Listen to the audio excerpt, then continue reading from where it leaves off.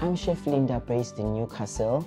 I've worked in Durban for such a long time. It's actually where I've studied and was trained as a chef. When I was approached to be part of this campaign, I was so excited and very fascinated because giving back to the community, it's something that I've always wanted. So today I'm doing it and I'm part of Feed Mzansi campaign with food lovers. It's a cherry on top of the cake.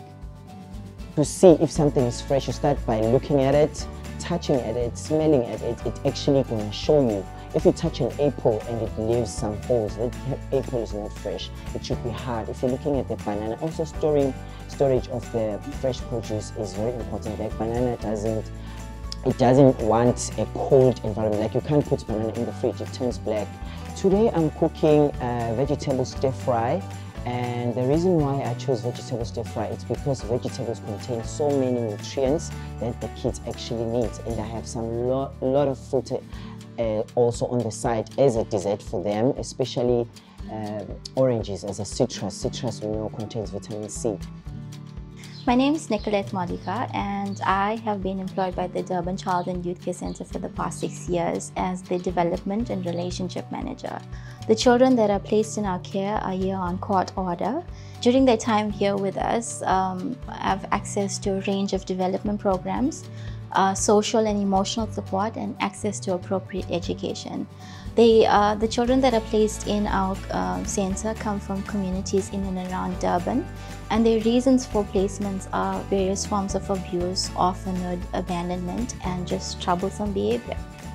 There are quite a few things that we are proud of as an organization. I think one of the things that stand out is the fact that we cater for close to 1,000 meals on a monthly basis for our children. The others would be the development and implementation of the first in-house rehabilitation center for youth abusing substances. It was the only one offered by a child and youth care center in South Africa, and our organization had run that for close to 20 years. So we're really blessed to have received the support from Food Lovers Market. In the past, we had received monthly shopping allowance from them that allowed us to increase our fruit and veg purchases for our children. And fruit and veg is an important item that's needed for everyone. And we're so glad that we had the opportunity to do that through this wonderful sponsorship. As an organization, we're really honored to have been selected as worthy beneficiaries of Food Lovers Market. And I mean, this is a wonderful initiative and we're very grateful for that. Fruit and vegetables contain so many nutrients that the kids need because they need to focus at school, they play every time. It's like vitamin C from oranges, it strengthens their immune system. So a well-balanced meal for a child is very important. So you never go wrong with fruits and vegetables and lots of water.